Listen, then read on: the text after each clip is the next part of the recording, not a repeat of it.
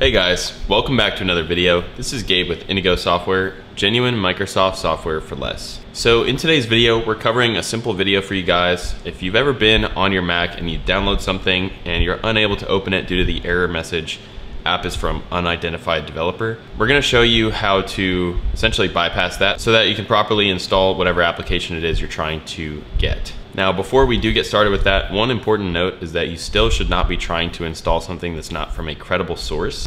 So for the demonstration, we're gonna be installing Google Chrome onto my computer.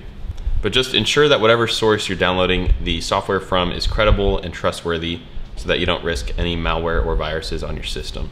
Now, one more thing, if you guys are interested in genuine Microsoft software at a great price, check out Indigo Software. We'll have links in the description box below. So without further ado, let's get started.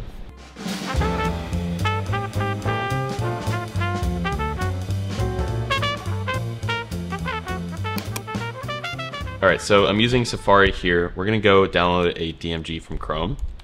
So I'm just gonna search Google Chrome download, and then we're gonna download Chrome.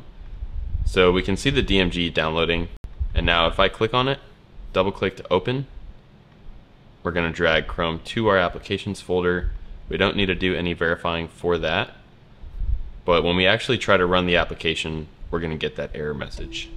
So I'll go back down to Finder, Applications, Google Chrome, and then here is the message that we're getting.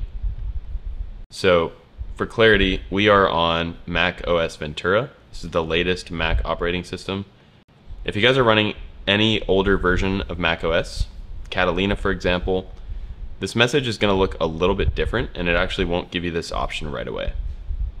So as we can see, this is a new feature and all we have to do is actually just click open to run the software or cancel if we decide we don't want to run the software.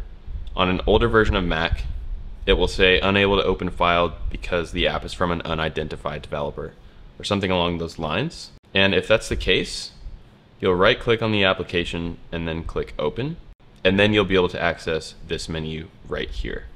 So super simple way to bypass that. And it's just a built-in feature to the Mac operating system. Hopefully you have an understanding of how that works and why it's in place. All right guys, so that's gonna do it for today's video. If you found it helpful, we'd really appreciate a like, comment, subscribe, and share.